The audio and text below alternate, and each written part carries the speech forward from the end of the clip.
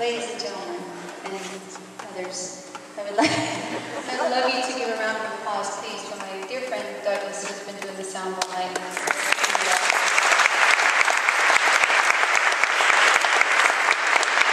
also, I want to say a special thank you to Tim. Tim, where are you?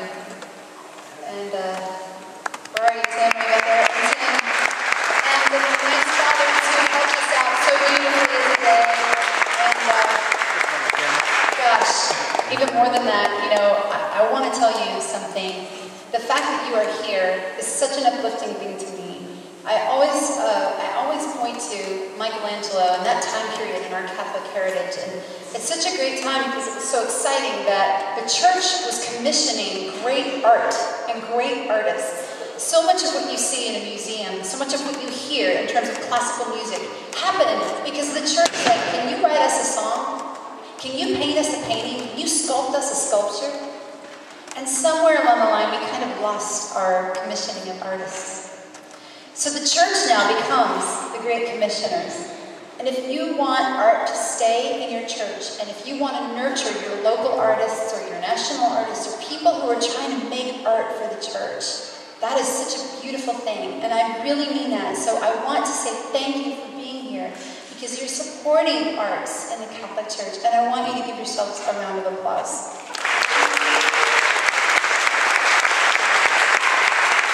It's so fun. It's so good that you're here. And, you know, I want to play this song for you. I want you to know this, that I realize too, in the Christmas season, as beautiful as it is,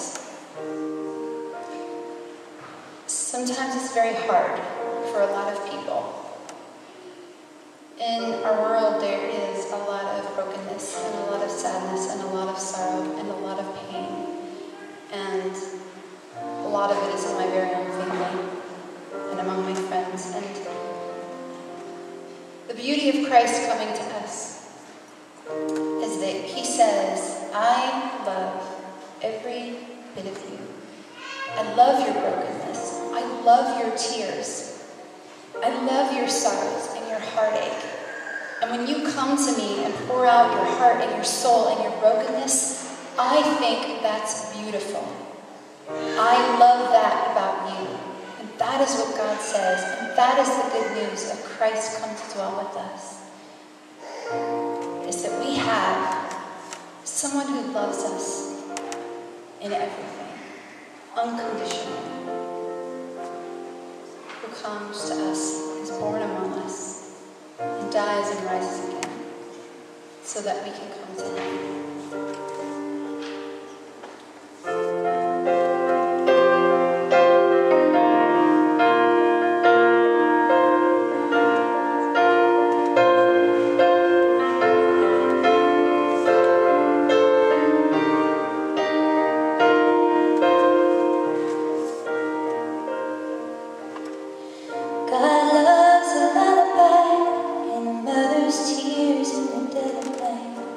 Better than a